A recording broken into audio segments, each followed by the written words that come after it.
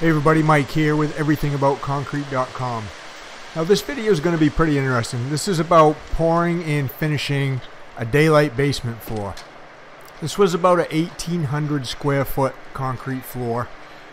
And this type of basement, when you have the high concrete wall in the back and then the walkout part in the front, which the concrete wall is even with a concrete floor, we call a daylight basement floor. So basically the basement can be a finished area.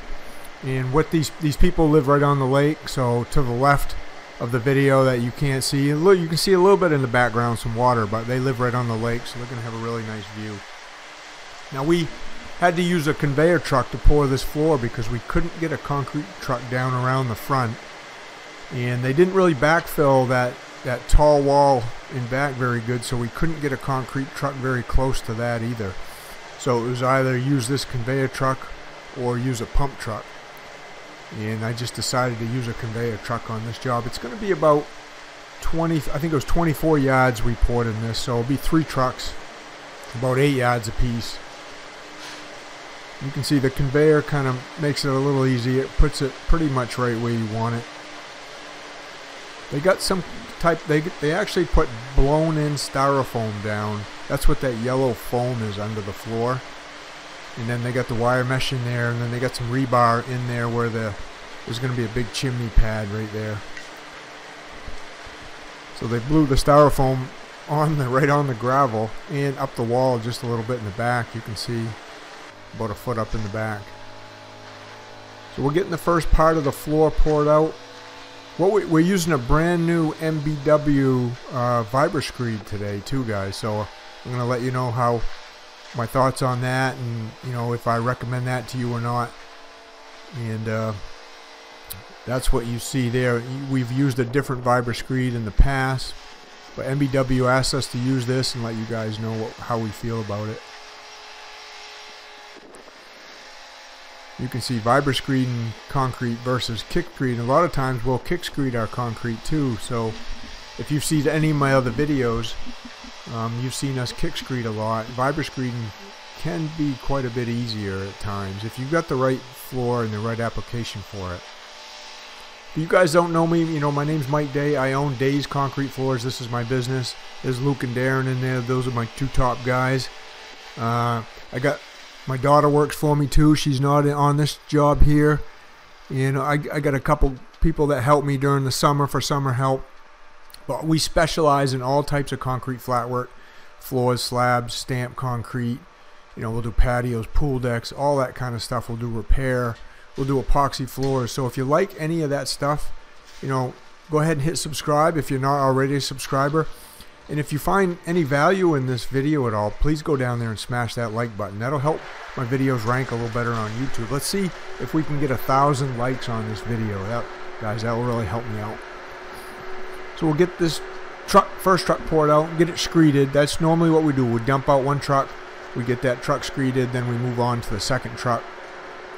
It was a little chilly out this morning. You can see we all got our hoods up. It was about 40 degrees out this morning. So it's, you know, we're still fighting the weather up here in Maine. It's just doesn't seem to want to warm up too fast for us. Usually it's in the 60s this time of year. You can see the guys are trying out that Vibrascreed. What I did notice about it when I first used it is it was really lightweight. That thing, I don't know, it's the lightest one I've ever used. So that's a pretty cool thing about it. You know, picking that up, setting it down, moving over, picking up, setting down. When you're walking in concrete like that, that's not an easy thing to do. So when you got something that's really lightweight, that's obviously going to make it a little bit easier. We're back in them trucks around. We're gonna move the conveyor truck, and then the second truck has to dump into the conveyor truck, so they got to be side by side up there. So you got to have enough room to do that. Otherwise, if you don't, you know, you're better off just pumping the concrete. I got my grade stick in here. If you saw that, I use a Topcon RL H5B self-leveling laser when I'm shooting my pads in here. So those pads, those wet pads I'm making in the middle are the same height as the top of that concrete wall right here in front.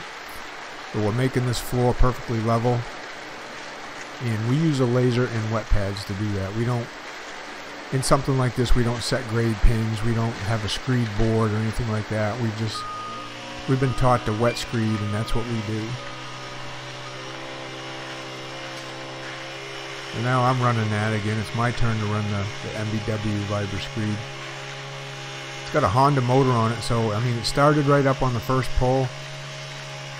That always makes life easier when you have a motor that starts right up. The size of that screed board is it's a 12-footer too. They got different sizes, but they sent us the one with the 12-footer, that's the size we use a lot. We use a 12, we use a 14 a lot. You can see the key to Vibrascreeding is having a couple good rakers behind it. They want to keep that concrete, so you're only pulling back, you know, maybe about an inch roll. You can see there's a little bit high right behind the screed. I'm pulling back. That's what you want, just a little bit. You don't want it too high, or it'll vibrate under the screed, and you definitely don't want it low, or you'll leave a hole. So Luke and Darren are working to make sure that's perfect, and then, you know, the guy running the Vibrascreed, he's just giving it some throttle, watching the two ends, making sure the two ends are touching, and just pulling back on it slightly. So it's actually the two guys raking that are doing the most work. Now we're in this little section where there's a bunch of pipes. So we're using the hand screeds in here. I had a 5-footer, Luke's got a 7-footer, going around all these pipes and just making sure everything's really nice and flat in that area. And Darren's getting the bull float out. He's getting that all bull floated. You can see how the boot on that conveyor truck, you can kind of move that all around, get that concrete pretty much right where you want it. Luke and I are coming off that last load with the hand screed there. We're going to bring it down, then Luke's going to grab the Vibrascreed and bring it on down. So what we determined was, you know, we really like this Vibrascreed. It's really smooth running. It's really lightweight. I would highly recommend getting it. I'll have a link for it down in the description if you want to check it out. But as far as, you know, getting a floor done like this, I mean, it made it screeding this thing really easy. And then it's really easy to, the board and the motor part of it are held on by just 2 bolts, so it comes apart and puts together really fast, really easy. Makes it easier for transporting and easier for cleaning up and washing. And you see I'm bull floating that last little piece. So now what we're doing, I'm going to show you just how we power trowel this thing. We're getting that's an MBW power trowel. That's a 36-inch power trowel. And MBW sent us that also and wanted us to give you guys our, you know, recommendations on that, since we basically power trowel floors just about every day. I've also got a Whiteman in there that I've had for years. I've had Whitemans for years and years. So they wanted us, MBW wanted to send me a trowel and just let me know what we thought of theirs.